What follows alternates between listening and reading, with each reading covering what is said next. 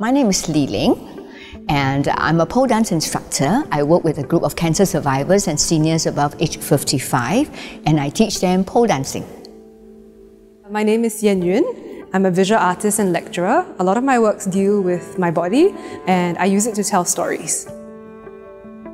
I'm Nina. I'm a life model and an artist. I model for animators or sculptors or painters, sometimes nude, sometimes in costume. It's a very interesting life, and then you just meet this group of people who see nakedness very differently from what the general public sees it as, you know. So to me, there's a difference between nudity and nakedness. For me, the female body represents strength, power and confidence, and in the pole dance class we always tell the students to be comfortable with what they have, to accept their own bodies, whether they are fat, thin, tall, or they have some birthmarks. The female body for me is a mode for me to tell my story, and that is one that I have agency on, and also it reminds me of the different women in my life, my mother, my grandmother, and all the different kind of relationships I have with them. I also think a lot about how to present a female body, what it means when someone sees it, and what it means to work with a nude body, because I teach life drawing as well. The female body, what it means to me, it's my body, lor. It's mine. The state doesn't own it, no government owns it, parents don't own it, if your partner doesn't own it, nobody owns it, it's mine. And however I want to present it should be left up to me. Whatever I want to do inside of it should be left up to me.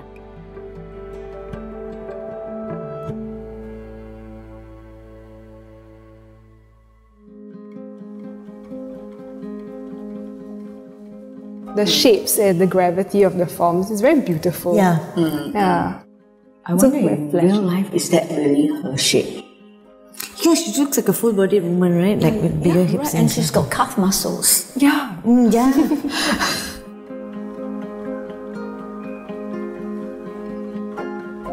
So I believe like when this was made, 1949, I think if I remember correctly, Elizabeth Choi went to the UK in 1946 to receive an award, and then she met the sculptor Dora Gordon, who is this Estonian Jewish sculptor who's based in London. And then they built a friendship, and they decided to kind of have this like artist-model relationship between the two of them. And as we know, Elizabeth Choi is the war heroine who like delivered medicine and a a lot of aid for the people during World War II. I think maybe there's the bond between her also, the fact that they went through war, and I mean the Japanese not hating the Chinese here, and then she's Estonian Jew, right, the artist, so yes. With the Holocaust, Yeah. Do you know why the artist chose bronze? I think that was just her practice. Her sculptural practice involved a lot of bronze work, but I do know that she uses other materials as well, like for her works. But I guess with, bronze is very long-lasting. It's also, a material that can be outdoors. As a layperson, I would have thought that maybe the artist chose bronze because it sort of says something about Elizabeth's character. It's strong, it's hard, and despite all that she's gone through, she emerged still, normal. Yeah. And just the scars from, I think, is it like scars from the war? Is it like her skin is very textured? I mean, I want to bring up the idea of the female gaze, especially since, Dora Gordon and Elizabeth Choi, both women, and they have a friendship between them as well as a kind of an art relationship, being a subject as well as an object, if you think about it, and the artist who's looking and seeing and painting this model. So in this sculpture, this relationship, I think it's quite interesting because when you look at it, when it's a female artist painting a female model, they would see things, more specific things about the body that sometimes get overlooked. Yeah. Do you experience that, as a model? Yeah, I mean, it's quite obvious sometimes they may, like, especially established artists or trained artists, right, and they're older, the women artists and the male artists tend to, even if they use the same medium, they will just draw differently. They just present my body on paper differently. It's very interesting to see that. Yeah. So there's a difference between female gaze, the female gaze and the male gaze. So if a female was looking at this picture, they will see this to be quite natural because they see the indents that you get after you give birth. But maybe if a man did this, maybe that part will be very smooth. That's possible. And maybe the breasts will be bigger.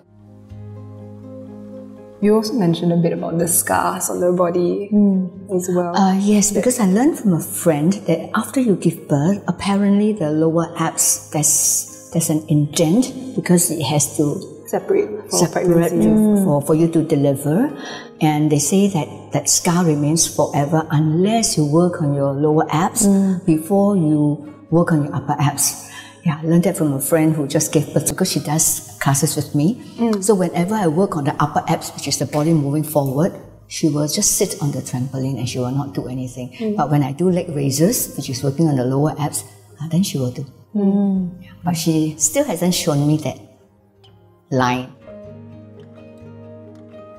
I have to say that this piece really speaks about like women friendships, given that it's a female sculptor who is working with a subject that is, that she's not just familiar with, they also have a friendship. They build a friendship around the work.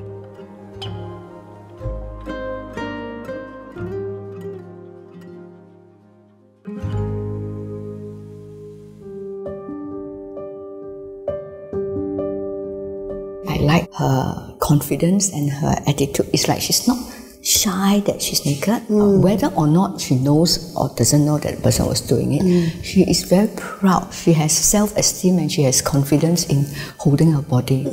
Yeah, because most people when they're naked, they usually they try to hide. Somehow looking at a naked woman reminds me of my work with cancer survivors because some of them go for double mastectomy or single mastectomy. And also at the Pose Studio, we have women of all shapes, all sizes, and we try to teach the woman to be confident with their bodies. It doesn't matter if you are big, small, big boobs, small boobs or whatever, so that it gives what we call studio love. And we try to tell women to be confident with whatever they have and not to feel embarrassed. I do really like the head wrap detail. I think that is very, very nice. Every time I see this kind of paintings, I always think that, do the women know that they are being like painted or observed? It's a bit like voyeuristic lens like that. Yeah. Yeah, I mean, I definitely won't call this a portrait because I don't think that the identity of the women are, that's not the point of the painting. It's more what they're doing with the weaving. I don't think they know that they are being painted or even photographed. Yeah. Don't know whether the women are actually real. The face is a real face or an imagined face because who knows all these things, right? If we look at these paintings from our perspective now and looking at the context of what they were hoping to do at that point, it just encourages people to reinvestigate the history of paintings and images, that how beautiful paintings are made need to be also considered, and who's involved. Who's involved. Yeah, exactly. And also the identities of the people that are in the paintings, like whether they were considered or not considered. I think these have become very important issues to discuss today. Yeah.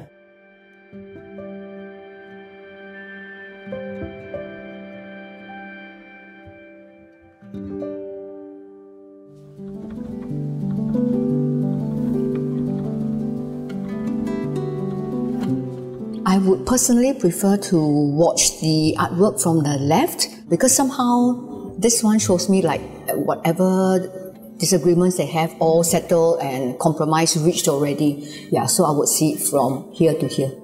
For me, it was more logical because they are not even facing each other and it's just a hand on the back. Then this one at least they're tolerating each other because I have a contentious relationship with my mother as well. So I understand this. And then finally friend. The last photograph is the one that really completes this picture for me, but it is not like super happy butterflies and all that, like rosy. It's still, there is a tension, I feel like, this is a compromise toleration more than a full acceptance, I feel. I agree with you. I feel the same thing, that they have reached some kind of compromise and they're hugging each other. But I can still see that the hug is not really a close, tight hug, like they're just holding each other lightly. And I can't see Amanda's face. So I'm not sure if the face is still the same face. It's like, okay, I'm hugging my mother, but I'm not really keen to hug, but I'll just do it. I'm not sure. But somehow it still tells me that there's some compromise because of the closeness as compared with the second picture. Where there is a clear divide, right? Yeah. I have had that journey with my own mom. So this was very meaningful, like in the sense that she portrayed it. In the Chinese culture, also not much touching involved, and that makes sense, you know, like from the back. And then this is also not such a warm embrace.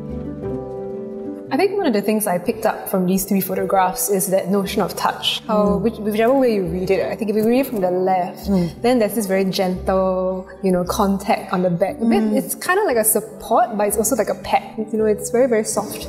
And then the distancing, and then the coming together, which is a more kind of committed embrace. So it's like almost like a change in the way contact and touch has evolved in this story. And my impression would be that she has a hand on the back and it feels more like a support. It doesn't look like a push. Maybe, like you said, a slight tap. Yeah, it's like, okay, I've got your back. I think it's also a gesture of concern. We rarely touch someone's back unless there's a certain sentiment of being there for someone. And I always like to see wrinkled skin on photo close-ups. It's just like a terrain, you know. It's always very, very beautiful.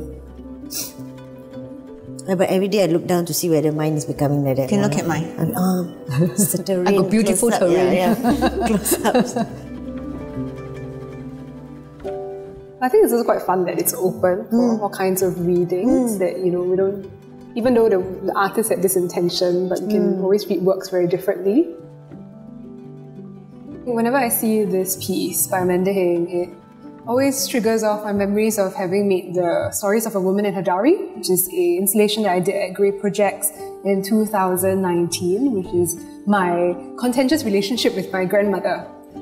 And that difference in the generations, the attitudes towards womanhood and marriage, and how this tension, you know, has evolved over time as well. And I always meet, you know, people who have seen the work, if they're from, you know, of a different generation, they see either, you know, my grandmother's perspective or my mother's perspective caught between the two, or like my perspective. So it's like three different layers.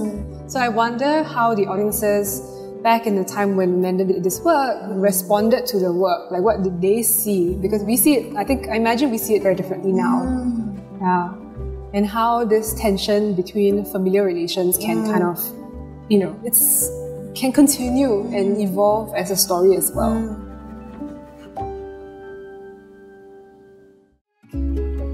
What struck me most about the three pieces of artwork that we saw today actually was the confidence in which I could see being portrayed by all the three women. Like the first one that we saw, which was the Serene Jade, how she did that yoga pose and she seemed so comfortable and so confident in the pose. And then we moved on to Bali, and that lady at the loom, she was like sitting nice and tall and showing off her assets. She wasn't ashamed. And also when we moved on to Amanda Heng's photographs, you could see her picture was almost perfectly framed in the picture frame itself. I definitely feel this with the shifting tides of how women are getting more and more agency in the way our bodies are represented, whether in art and media. It is a good shift, I feel. Like I learned that we've come a long way about how women are portrayed in art. And actually seeing Serene Jade was also very, to know that friendship that they had. That's why I think that as an artwork spoke to me, and also I'm looking forward to women having more agency over their bodies' representation in art. Yeah. I really enjoy this process of looking at artworks together, and that everyone has such a different perspective about the same work that both of you have already brought up.